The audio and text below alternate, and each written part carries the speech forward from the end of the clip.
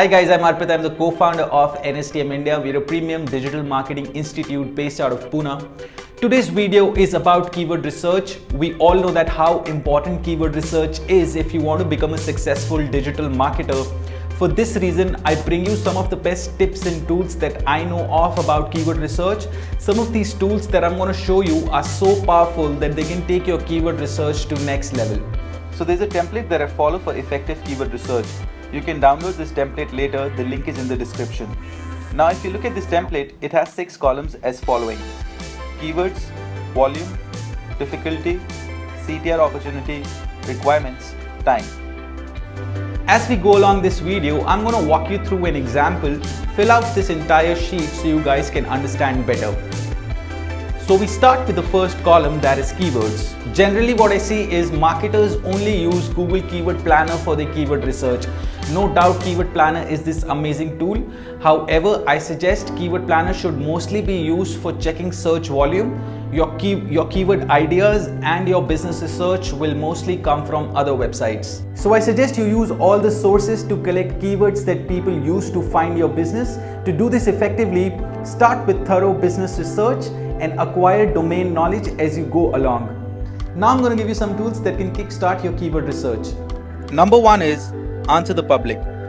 Now this is an amazing tool. It tells you what questions do people ask about your business or any topic you put in. This tool gives you one-pager simple visualization of data so you can have a quick overview of how you can start answering your audience better. Like if you put here MBA as an example, select location, India is not available as of now, and then hit enter, then click on data. Now you can see it has 156 questions starting from why MBA, which MBA, what MBA, who, when, how.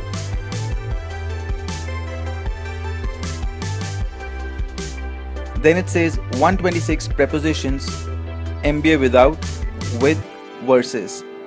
So you guys see, this is a very effective tool if you want to gain some extra traffic by answering some of the most popular questions asked by your target audience.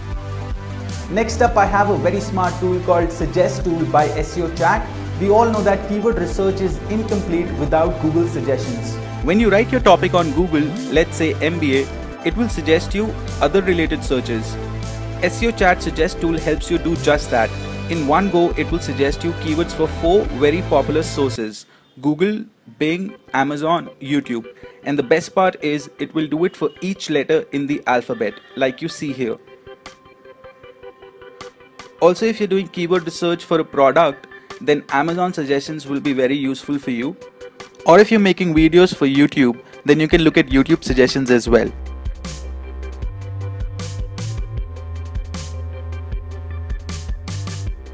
Next in line is a tool from SEO book called Keyword Density Checker.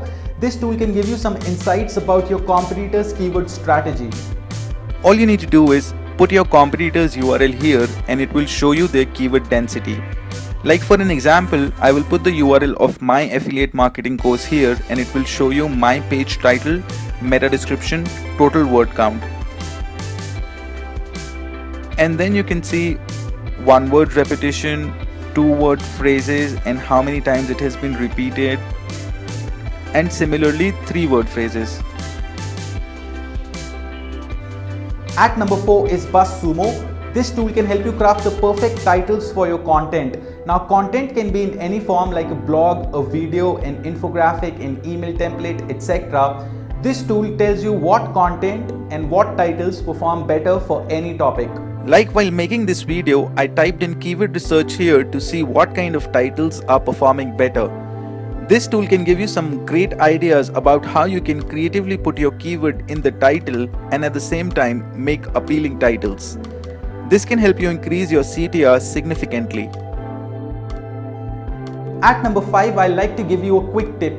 Blogs and forums are excellent sources for you to get started. Blogs can help you understand your domain better, whereas in forums you can see how your target audience interacts.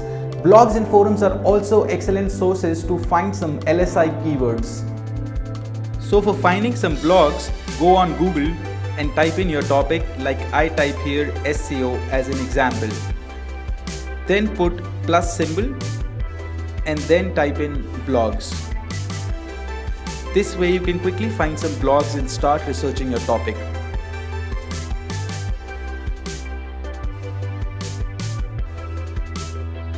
Similarly, you can also find forums. So instead of blog, just write forums and you're good to go.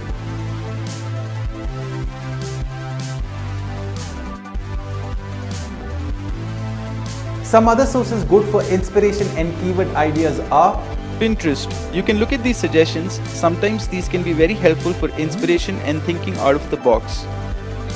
You can also look at Quora. It is particularly good for knowing how your target audience interacts and what kind of questions do they have. Wikipedia is another source for great research. It can help you gain domain expertise and also help you find some LSI keywords. Another pro tip, you should ask your customers plus other stakeholders how did they find your business. You should also think of queries that people can write on search engines to find your business. I'm sure these tips and tools will help you collect some keywords for your business. For now, we move to a second column, volume. In this step, you can simply open up Google Keyword Planner and then select the second option, Get Search Volume Data and Trends. Copy paste your keyword found in the first step. Choose appropriate location. Like for these keywords, all locations is fine. Now you should see search volume for all your keywords. Just copy paste it in your Excel sheet. The third column is difficulty. In this column, we check how difficult it is for you to rank a keyword on the first page of Google. I like to denote difficulty by high, medium or low. To check the difficulty level for any keyword, I have some tips for you. Your first clue should be competitions tab present in Keyword Planner.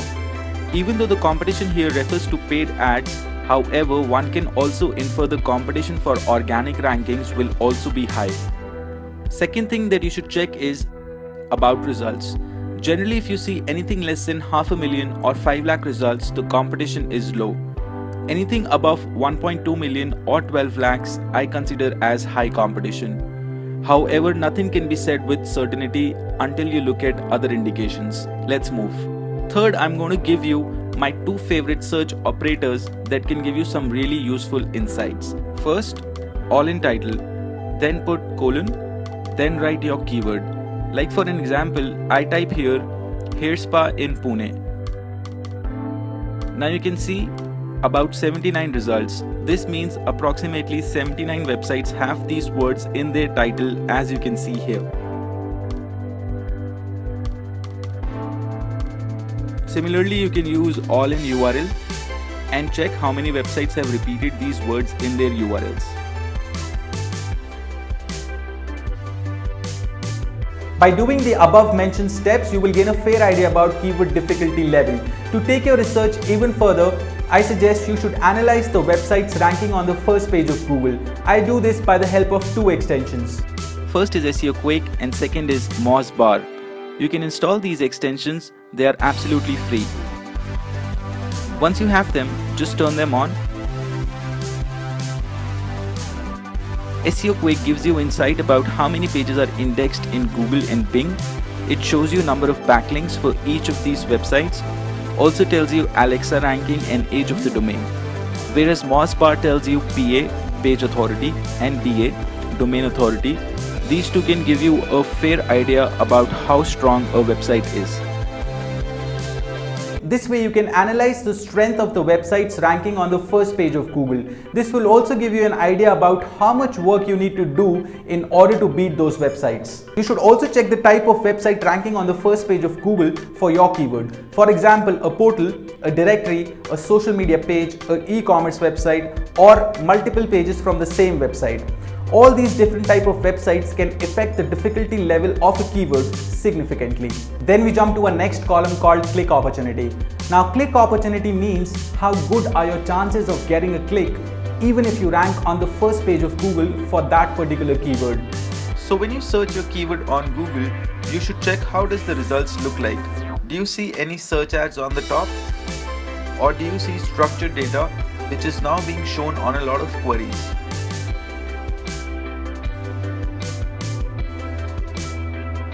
Or do you see any local listings? They can also take away those precious clicks. You should also check if your competitors are using schema. This strategy is often used by websites to get some extra clicks. Based on your observation, you should record the same in your keyword research template.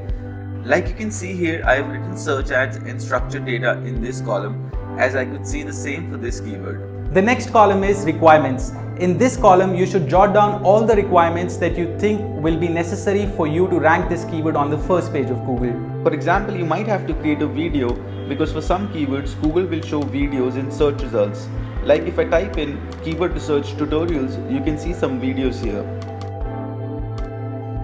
Similarly, for the keyword colleges accepting CAT score 60 percentile, the requirements are in-depth blog, authority backlinks, and fresh content.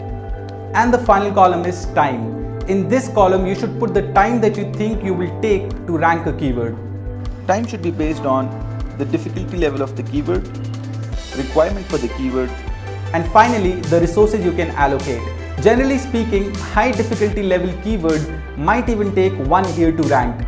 Medium difficulty level keyword might take 6 months. Low difficulty level keyword might even take just 1 month to rank. So that was all for today, guys. Links for all the tools and template are present in the description section. I hope you learned something new today. I want to make so many more videos for you guys and post consistently. Lately, I've not been able to do that. I promise I will pick up this pace and make some high quality, very useful videos for you guys. There's a lot of time and effort that goes into making these videos. I will really appreciate if you subscribe my channel. Also, like and comment on this video. Share it with people that you think it will be useful for. This is Arpit Khurana signing off. See you in the next video. To grow their business. Unfortunately, Facebook has made it so tough to market your business organically or for free.